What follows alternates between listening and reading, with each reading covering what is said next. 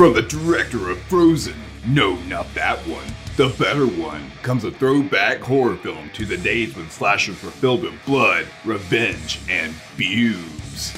Join JoBlo Horror as we take you down to the bayou with Adam Green's Hatchet. Welcome to Horror Party Movies, friends, where we take our favorite horror films, good or bad, and make a fun little game out of it. I'm Mike Conway, and today we're going to break down all the gory bits of Adam Green's Hatchet, released in 2006. Hatchet follows Ben, a recently dumped 20-something who has taken to a Mardi Gras celebration with his buddies to get over his ex. When Ben decides there's just too much nudity to be had, he and his friend Marcus ditch the group to find a haunted boat tour.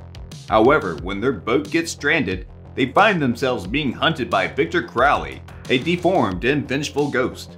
As the group tries to survive the night, they face gruesome and supernatural challenges, with Victor Crowley relentlessly pursuing them.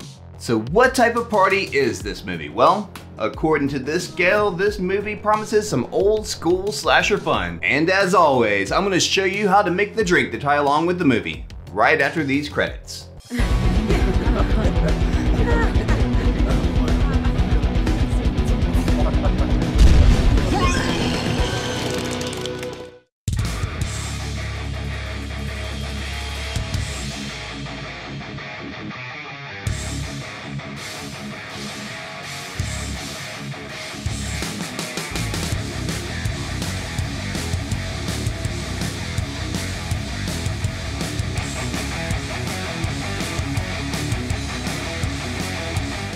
As with any game, there are basic rules you must follow. For today's game, take a drink when there's a horror cameo, when Ben talks about his ex, when an alligator is shown, when you hear the name Victor Crowley, every time you hear the tour guide change his accent, when there is nudity, and finally, with any kill. If alcohol isn't your bag, there are plenty of other things to choose from. Cannabis, if legal in your state, Delta 8, 9, 10, or whatever the hell number they're at now. Caffeine, hot sauce, anything. Just know your tolerance. This is supposed to be fun. We don't want you to send you to the hospital. Basically, don't be a dumbass. Here, read this disclaimer if that helps.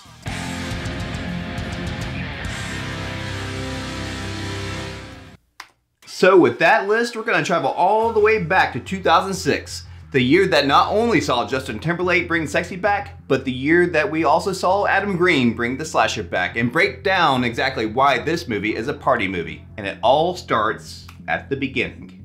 Right at the jump, we are introduced to a father and son on a boat in the swamp.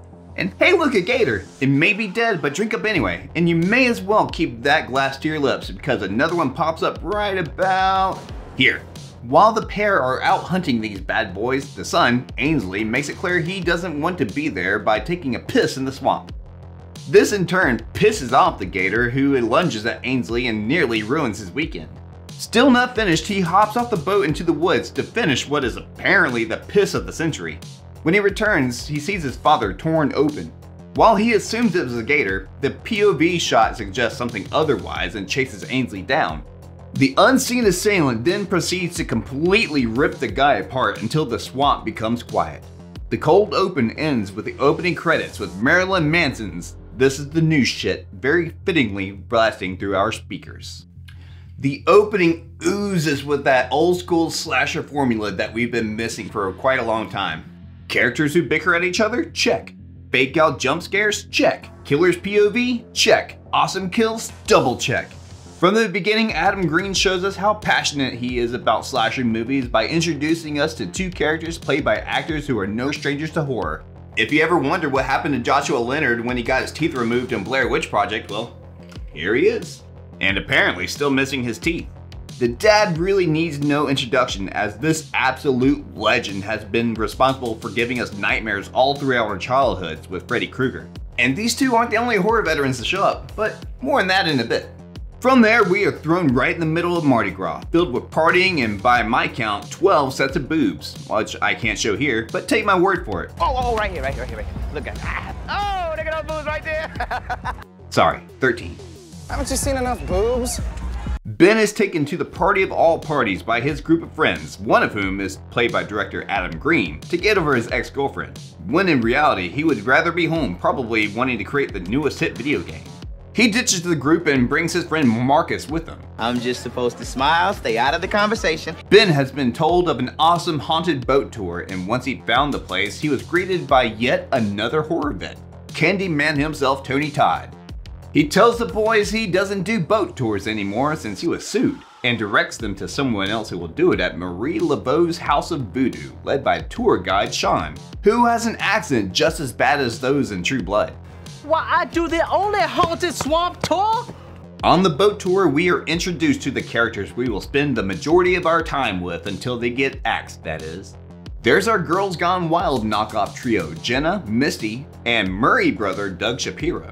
While technically not horror, folks who grew up in the 90s may recognize Mercedes McNabb's Misty from both Addams Family flicks.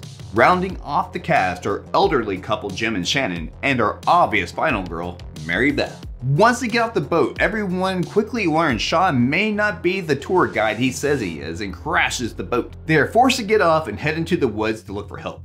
Look, I did the one tour last night, I did this one here tonight, alright? Mary Beth reveals she is only on the tour to look for her missing father and brother, the ones killed in the opening, and tells the legend of Victor Crowley. Victor was a deformed boy who was kept hidden by his father, played by fan favorite Jason actor Kane Hodder.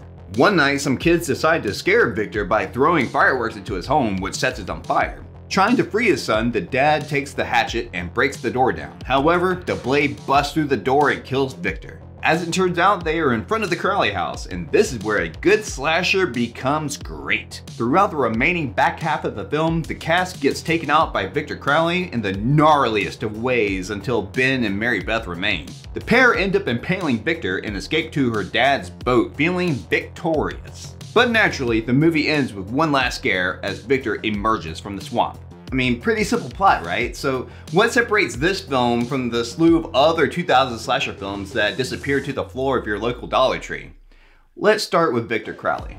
If there's one thing the 80s gave us, it's a great iconic slasher villain. Freddy, Jason, Chucky, Pinhead. They're the ones who survived and who we still talk about to this day. The 90s gave birth to Ghostface, and sure, I'll throw in Leprechaun in the mix, but nothing much else. I can hear people screaming urban legend and the fisherman from I Know What You Did Last Summer, but really, do you see anyone dressed up like them for Halloween? What the 2000s was sorely lacking was a return to the slasher feel of the 80s with a killer who would stand out amongst the rest who tried. I'm looking at you, Cupid from Valentine. And that's what we got with Victor Crowley. With him, we got a rich enough backstory, terrific makeup with no mask needed, insane kills, and no mystery about who the killer is. He's just a good old-fashioned killing machine who has 3 sequels of his own. While many of you will say he's the best Jason, Kane Hodder is Victor Crowley all the way. Adam Green had a rule when making this film, and that was no CGI. This is all practical effects, baby. If we don't kill him, he'll kill us all. And if you folks are playing at home, let's get into them right now to find out why each and every single one of them kicks so much ass. After the first 2 from the opening, we get our first kill 45 minutes in, along with the reveal of an adult Victor. After old man Jim gets bitten by a gator, he and his wife head to the house to look for help. Suddenly, Victor emerges from the shadows of the entrance and chases down Jim. No walking for this hulking figure as he chops into Jim. Shit! It is brutal the way he just constantly brings that axe down, and there's absolutely no way he can make a jump to conclusions mad after this one. But it's not as brutal as what happens to his wife. While trying to run away, Victor catches up with her and unhinges her face like an oyster. Damn! And even though you know the kill is about to happen with the well-paced tension and musical cues, it's unfortunate that the first group to go are the sweet old folks. And next up on the chopping block, 5 minutes later, is the sleazy Joe Francis stand-in Doug Shapiro, whose real name is Samuel Barrett.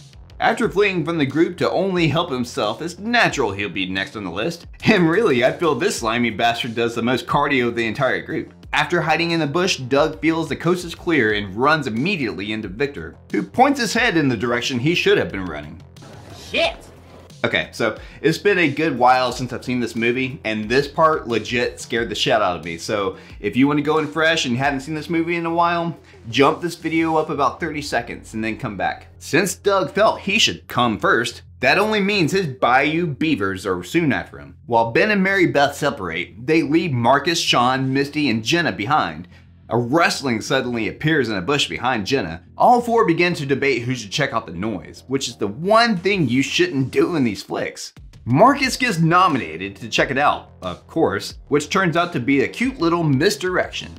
And then this happens. Oh, man, it's just a A shit your pants jump scare. Seriously, my voice hit an octave I hadn't been able to hit since I was a child. Crowley then takes a belt sander and shaves down this bayou beaver and then chops off the head of Sean with a shovel. Damn!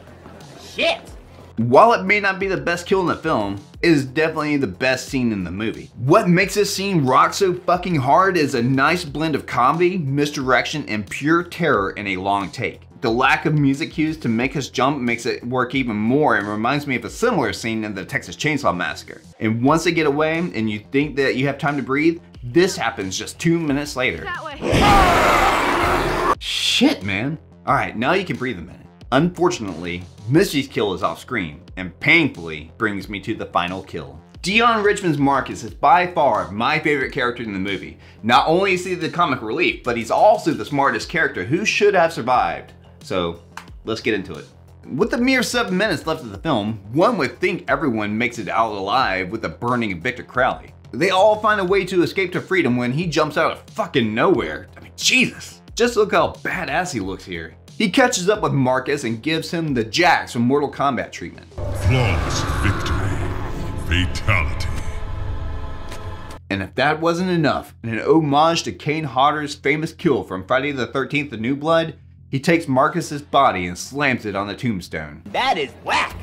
We do get one more Friday the 13th reference with a sweet finale music as the pair of survivors float down the swamp and Crowley blasts out the water. However, even though Ben looks dead as shit here, we end up seeing his fate in Hatchet 3. As for Mary Beth, well, Victor Crowley scares the poor girl so badly that she ends up changing into a better actress for the next one. And that's it! If you folks are playing at home and want to use my rules, here's the horror movie party tally. We came down here to have a good time. You have 4 horror cameos, 4 mentions of Ben's ex, 4 gator sightings, 15 mentions of Victor Crowley, 3 accent changes from Sean, 15 breasts, and 9 kills from Victor Crowley. Rip off! Hatchet was released in 2006 where it had a festival run, and then was later released in 2007 on DVD, which is when I picked it up.